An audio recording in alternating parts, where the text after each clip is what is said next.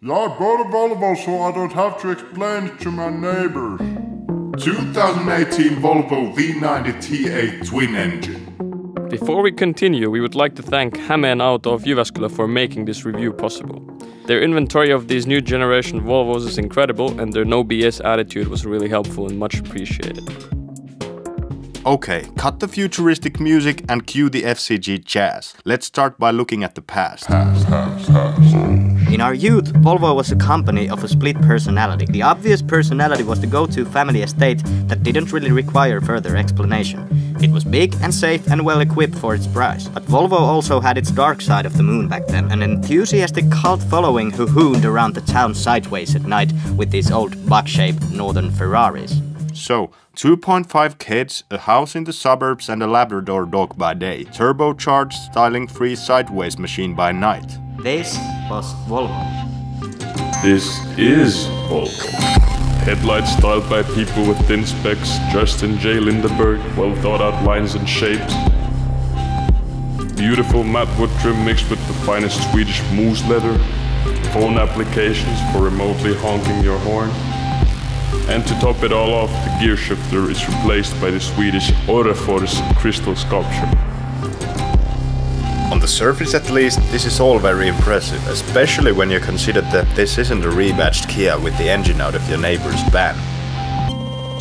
It's an individual product where every bit and piece is designed and made, rather than bought and bolted on.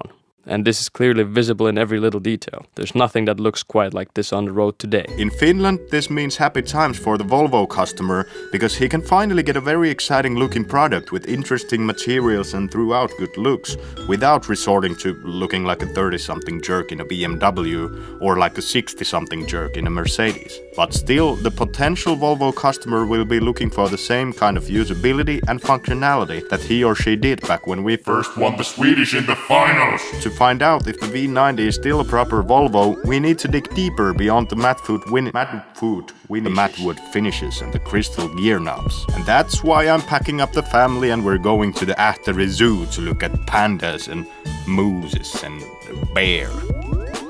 The older ones were rear-wheel drive, of course, which made them great winter toys for the local youth. But even when they turned front-wheel drive in the 90s, the younger generation fanboyism didn't stop.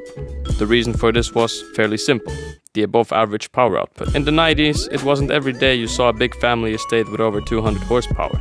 This was a fact that pleased the humble family man as well as the reckless youth and enthusiasts. What about the T8 then? It's safe to say that it's marketed more as a low-emission hybrid than a performance machine. Under the hood and this bunch of plastic covering, we have a 2-liter engine with both a supercharger and a turbocharger.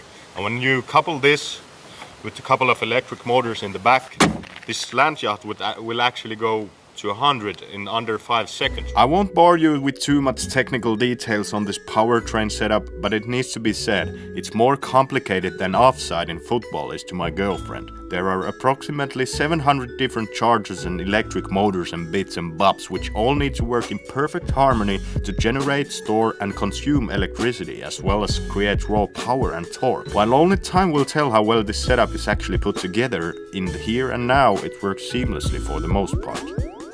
So that's your everyday family usability.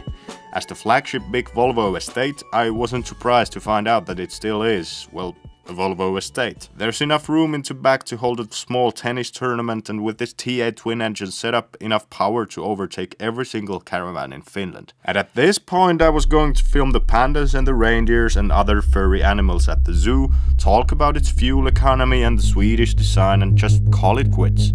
But for us, the Finnish car guys, the most important part was still missing.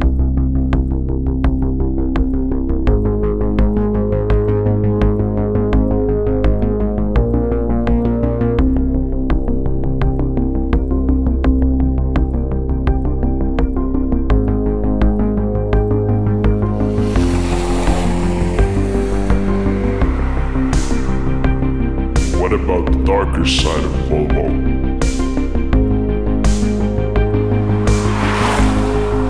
Has it disappeared in order to make way for the CO2 regulations and crystal gear knobs? Or is there still a hoodlum spirit living underneath?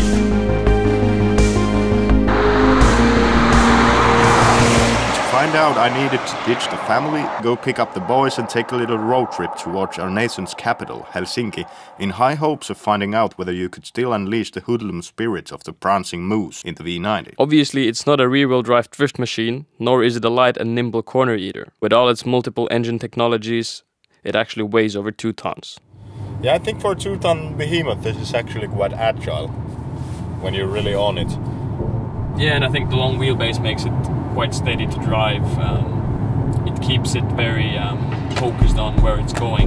Not a lot of body roll, and behaves fairly well, even on a tighter mountain road or whatever forest road you're driving on. Yeah, there's some steering feel, not much, but there is still some. And when you're cornering, you can feel in the steering wheel when you're cornering hard. You can feel the car kind of sucking itself into a corner. And for a 2-ton car, that's amazing. 300 horsepower going to the front.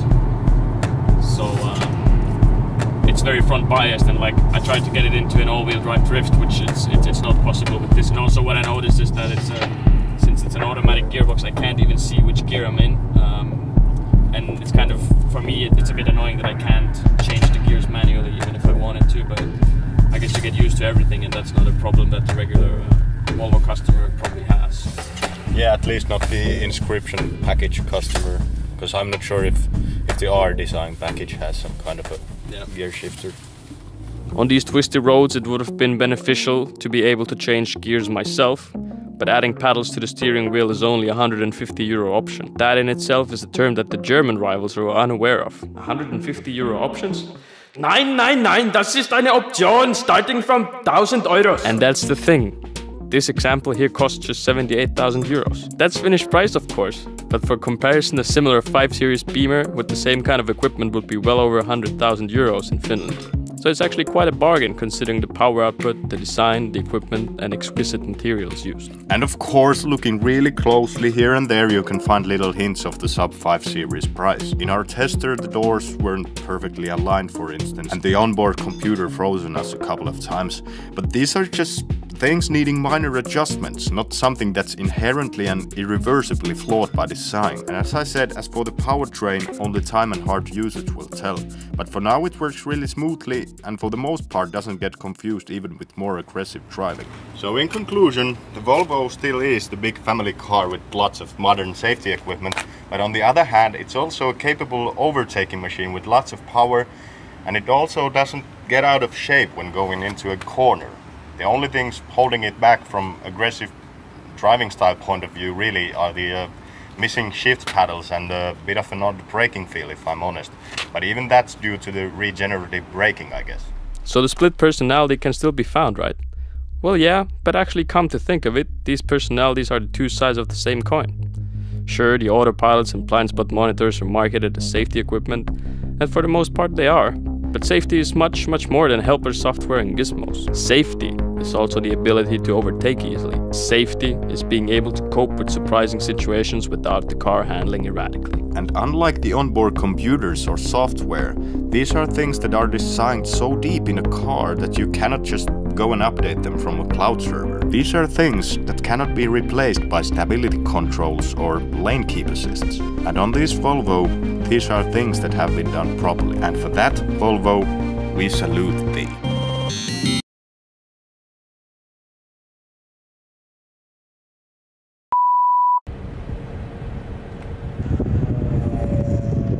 Puhutteko te muuten suomea? Yeah, but we need to do this in English. Alright, yes. But I can't add the address from your navigator. We'll just have to navigate ourselves then. Okay.